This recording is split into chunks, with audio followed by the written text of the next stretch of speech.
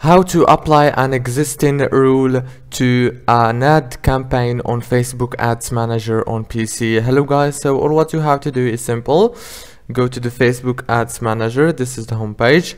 Now all what you have to do is just select the campaign that you want.